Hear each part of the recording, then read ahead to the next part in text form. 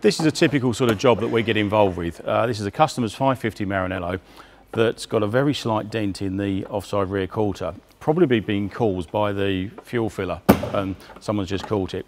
So rather than paint the whole rear wing, which would involve going up to the roof and blending through the door, Arby has a dent man. He's come here today to try and lift it out without the requirement to paint the wing.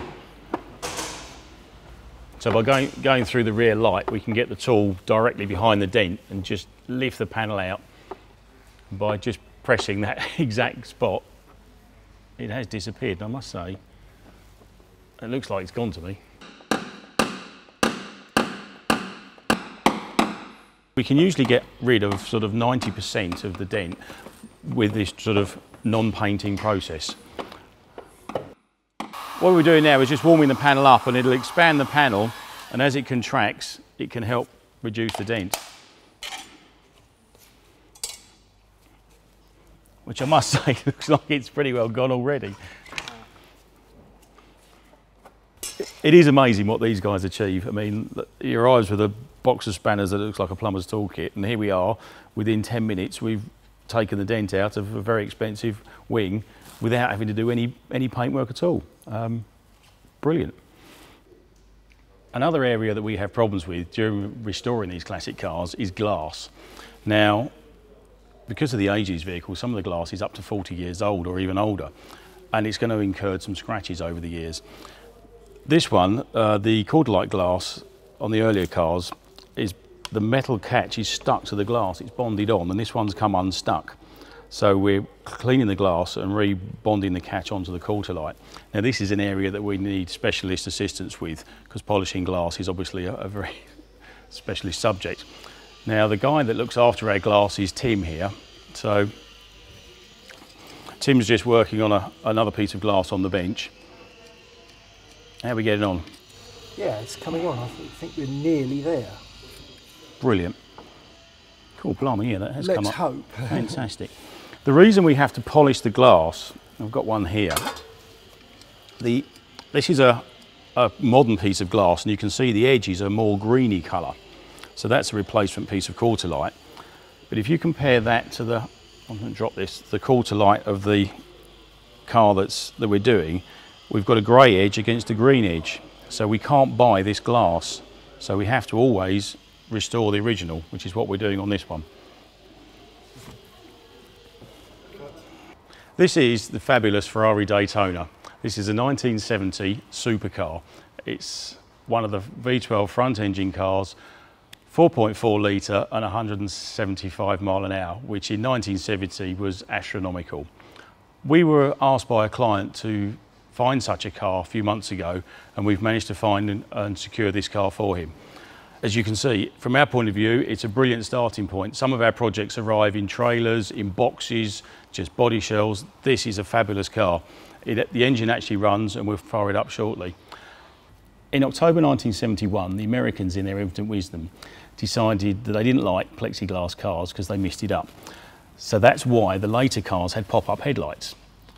From a rarity point of view, this now means that there's only about 40 of these cars in right-hand drive with plexiglass. So from a client point of view of an asset, financially going forwards, it's a very secure bet. Engine-wise, it doesn't look too bad in there, and the engine does run. The trouble is the head gaskets are just hemorrhaging water. This car came out of a collection. It was in a barn doing nothing. We managed to spend a day getting the engine started, but the water just falls out the side of the block. The head gaskets are pouring out, so it's got to come out and be rebuilt. The paintwork on the car, it looks like it's had about 3 paint jobs, one after another, and there's certain areas where it's all crazing and cracking. But again, that can be addressed. The wheels were original option. The independent suspension's all good. The vented disc brakes are all there. The glass isn't too bad. The chrome is good. The bits that really cause us problems on these restorations, if there's parts missing, so a missing piece of chrome or a missing door catch, anything like that causes us big problems. But as you can see, this car is pretty much complete. This is quite a special car. This is the original Motor Show 1970 246 Dino. And we've got the archive from Ferrari. It is the first car, the first right-hand drive car. So it's a very special car. And today's a special day because we're just about to fire the engine up. We haven't started it yet.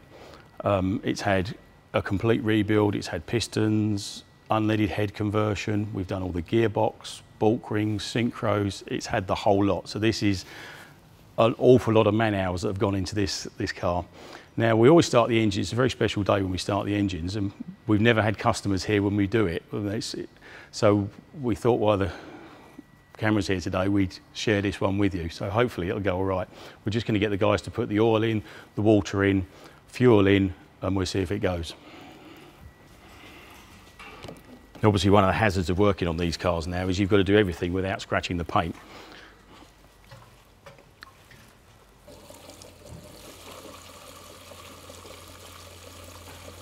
This is a different oil to the oil that the car will run on eventually. This is primarily a mineral oil for running in purposes. If you put a top quality motor oil in, the piston rings will never bed in.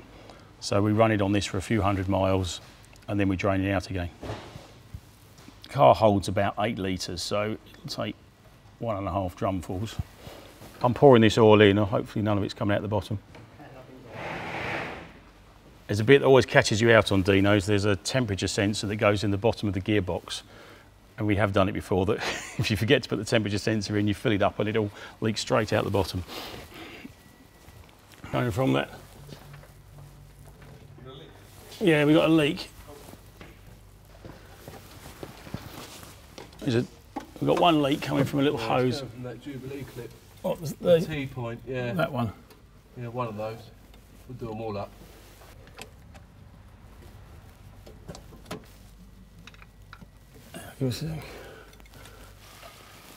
Golden rule is something I've learnt over the 30 odd years I've been doing this, is you always check down a carburettor before you touch any throttles, just to make sure there's nothing sitting on the butterflies over the last few months of the car sitting here. We're just bleeding the radiator. The way the Ferrari designed the cooling systems on these is the engine's quite high in the middle and the back of the car. The coolant pipes actually go down through the middle of the tunnel to the radiator at the front. So the high points of air are the top of the front radiator and the top of the engine. Now the engine's bled through the expansion tank. So there's a little thumb screw on the top of the radiator, which is a bit like your radiators at home, like a little bleed screw. We just bleed the air through. Now, we've already, during the engine build, incorporated a small drilling in the thermostat which allows the coolant to circulate and self-bleed. So normally it comes through, but they do hold a lot because of the amount of pipe work in these. They do hold a few gallons of liquid. If you do power at the front, you've got the master switch, so if anything electrical you can shut it off. If Steve does fire extinguisher, not that we're paranoid, but we'd rather protect anything if it does happen. Steve's on fire extinguisher, Rob's on power, Ben's on key, I'll do throttle, Matt's on leaks. So if you turn power on the front, turn the ignition on, Ben. See the red light on the left gauge. We need to crank it over until that goes out. So if you crank the engine over.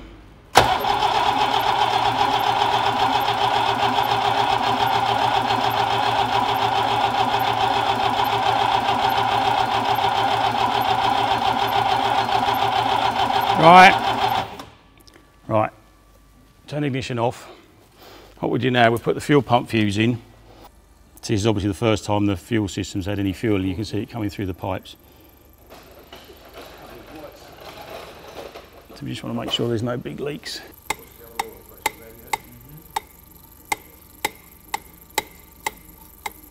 Right, we've got fuel. Go on in.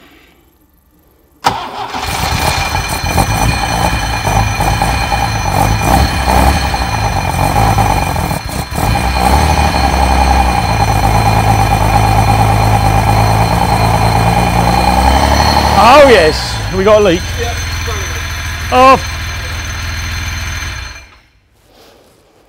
Well, it runs, and I must say that that's fantastic. It runs with no noises, but we've got a leak. Where's it leaking from? banjo. Which one? Oh, that one. Banjo, the one that always leaks. Every single car we ever built. That's tight. We'll have to put Thackeray washers on that. It's got It's two. got to have doubt you what. Well, at least you know we're doing this live, we're not making this up. This is real life, this is what happens. But fundamentally, the engine runs brilliantly and it's got good oil pressure. Leaking banjos and leaking unions we can fix. So no, very pleased with that. I think well done to the team for achieving this sort of level of restoration in such a short time. So that's the major bit of this fantastic restoration, that we can now relax a little bit that the engine runs, but you can see we've still got a long way to go. We've got to bleed the hydraulics on the brakes, fit the wheels, finish off the interior. As I mentioned earlier, the carpets are coming, but at least we can put the seats in. We've got a little bit of electrical work to do on the wiper mechanism and wiper switches, and basically to get this car up the road and road tested, because we've still only got 2.5 weeks before it's due on the lawn at the National Concours. So there's still a long way to go, but we'll get it done. We've never missed a deadline.